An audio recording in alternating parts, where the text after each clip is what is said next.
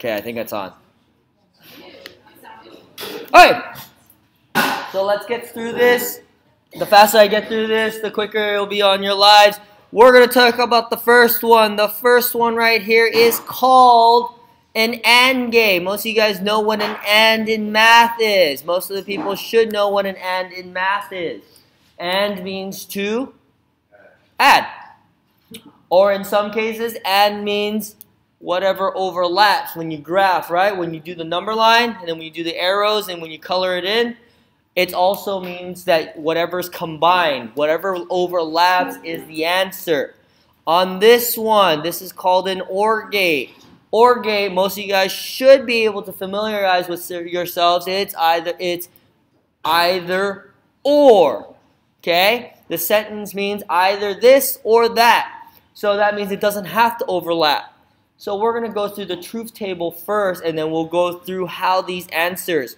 My inputs are A and B for both of them. So we're going to have A and B just like this. 1, 2, 3, 4. You guys took a quiz on this, so you guys should know what goes in those boxes by now. Okay? The ones and zeros. This is my ones place. This is my twos place. I want to get 0, 1, 2, 3 in this combination of binary numbers. The easiest one. Who wants to do the easiest one? The first one. Mr. Tyson. What is the first one? What is it? 0, 0, because that's how we count at 0 for binary. Very good.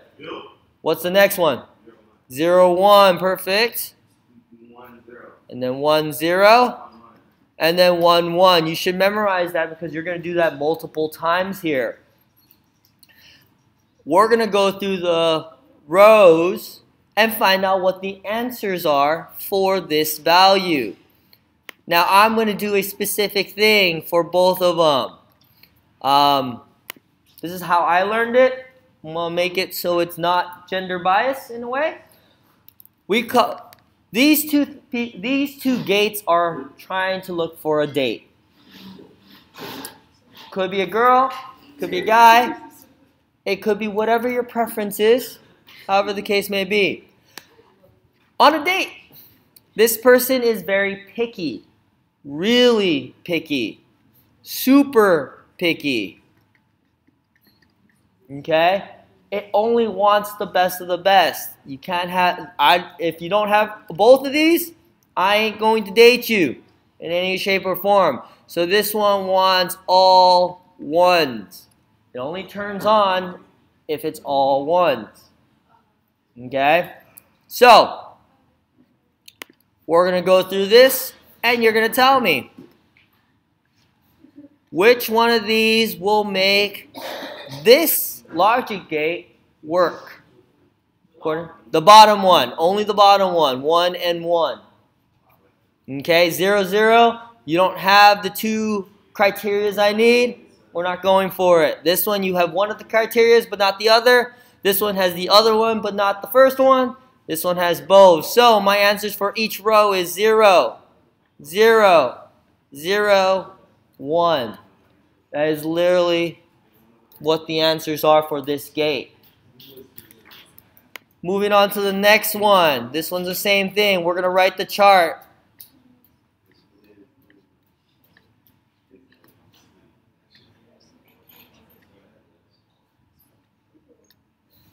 Put the chart up. 0, 0, 0, 1, 1, 0, 1, 1. Now in this case, this person right here isn't as picky.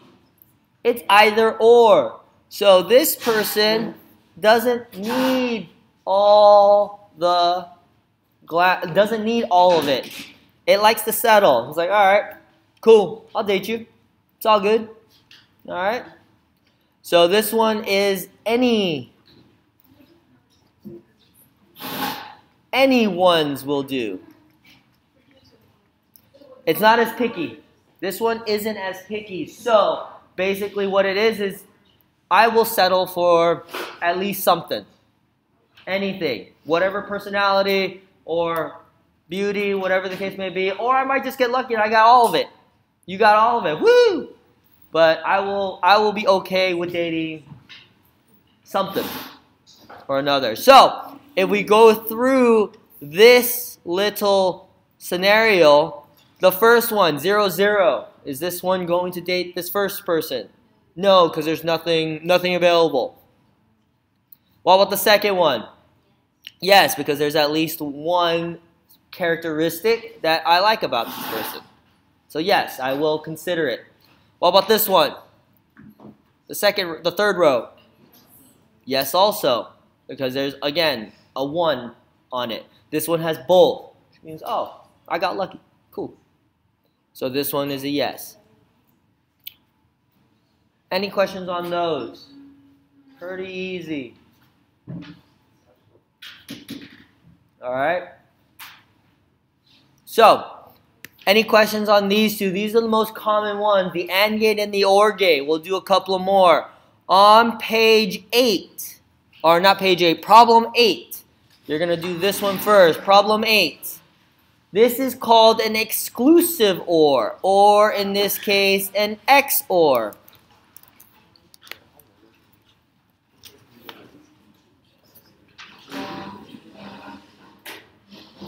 An XOR. An XOR means it's an exclusive OR. It's only exclusive to a specific answer.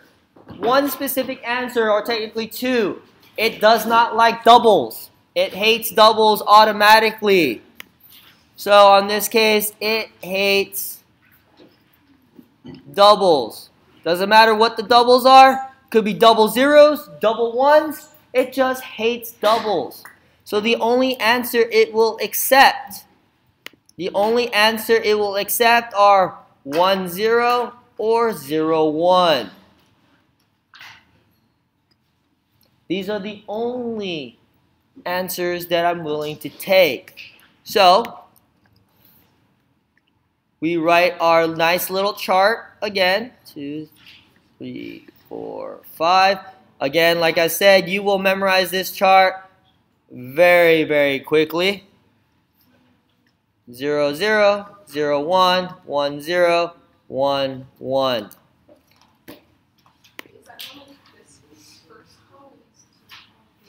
Problem 8. It should be problem 8 on this one. Yeah, question 8. Yeah, you can write that right there. Yes. You can write it on your chart. The first line should be A and B and Y.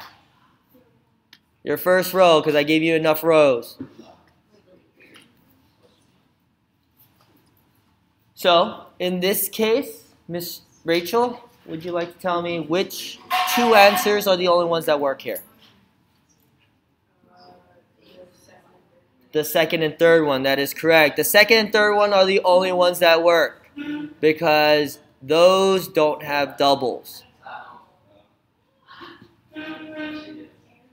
Fairly easy, correct? Not too difficult yet. We'll combine them all after.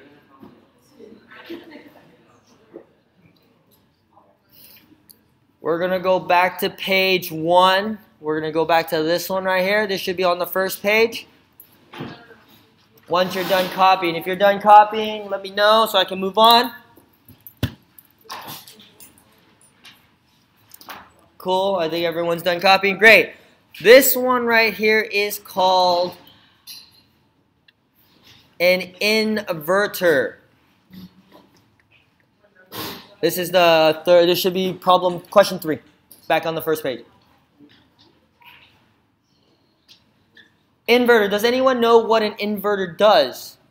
Definition of an inverter. The word inverter means to do inverse, or in simpler terms, the opposite. Okay? Basically, you're doing the opposite of what it puts in. How many inputs do you have going in? 1. So you have one answer going in, spits out another. You have one thing going in, it spits out something else on the outside. So we only have one. We only have 2 situations that this thing can work on. It's either what or what? 0 or 1. Basically, it's either 0 or 1, which means that it's going to spit out answers based off of that. If I have a 0 going in, I should get a 1 going out. If I have a 1 going in, I should have a 0 going out. What problem do you want? Problem 3. Question number 3, Yeah, that one. Look at the picture. Okay, there's another way of writing this. You'll see it on one of the problems later on. An inverter can also be written as, let me put it in red, can also be written as just a little dot. A little dot represents an inversion. So if you look at one of the problems, I think it's problem 12. You do the problem the same without the dot, then take the dot and flip all your answers. Simple. Very simple. So you do the problem without the dot. So look at the picture, look at the symbol without the dot. Tell me what that symbol is. Do the problem it is, and then flip all your answers after. We'll go through that and you'll see how it works. Okay. Last one. You're gonna put this on the side. Please draw it on the side of the first page. We have 3 inputs on this one. So if you can put it on the side, please draw it on the side right here. Just draw it on the right-hand side. Make this picture. This is an AND gate, which means that it likes all 1s. But it has 3 inputs, which means that we have to make a bigger chart because there's 3 inputs. This is just to show you that if the chart needs to be bigger, the chart's going to get bigger. Okay? The lab's going to have one with 4 inputs, and then